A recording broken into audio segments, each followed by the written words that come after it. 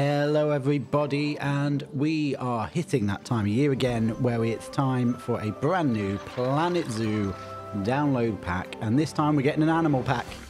Now if you've not seen the trailer that's playing in the background there, I'll link it below.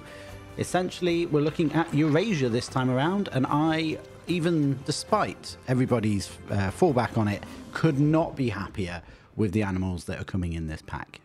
Now today's video is not to recap the announcement, much like all the other videos around on YouTube at the moment. Unfortunately, I am not yet big enough to be on the list of people that will get early access to this pack. However, I wanted to get something set up, ready for it. So this video and the next two more that will be coming out tomorrow and the day after are basically just a quick, very quick video just to show you how I plan out a map ahead of a release like this, so that it's ready for us to make content with, but also so that we can enjoy the new animations, the new animals, the new scenery, everything that comes with the pack.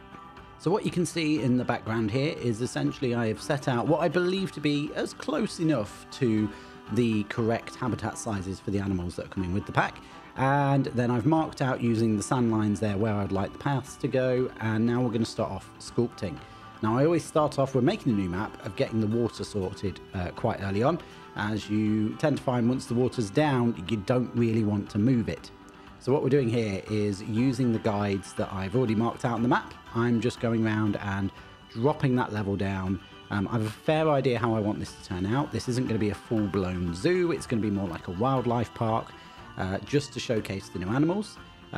But part of that is because, as you've probably heard in my other videos, come the new year we're going to be starting Wildlands, which is a British zoo, and quite a few of the animals in this are brilliant. I mean, up until they announced the pack, I had plans of using the anniversary animal, the collared peccary, as a substitute for a wild boar, but now we've got it, which is brilliant.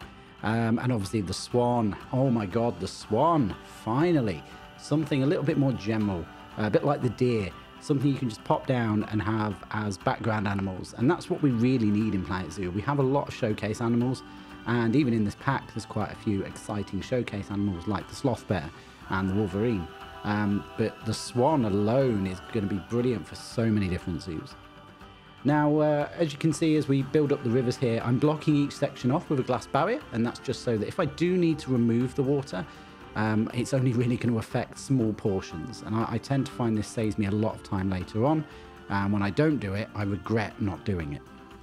Now moving on from the water, we're going to jump over onto terraforming, and the idea for this sort of area is it's going to be a bit like a national park, a country park, that's where they take over some sort of small area and run it like a small zoo, just so that the animals will be sort of kept within a certain area for their safety and also for conservation efforts.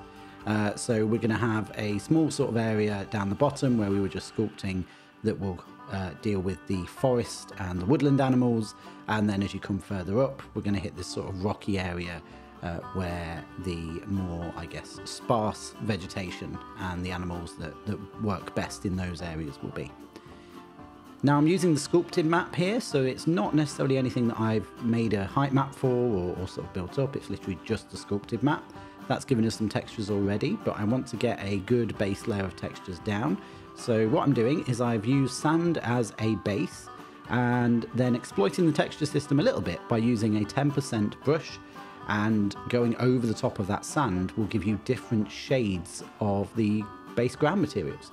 If you go slow and you build it up layer by layer, as you can see here, it then starts to merge, and realistically you can layer these as many times as you like. So what you will see towards the end is that I do go over pretty much everything with the short grass brush and just add a little bit of green, just a little bit of moss, a bit like we're doing here, just to break up those textures so they don't all look too similar.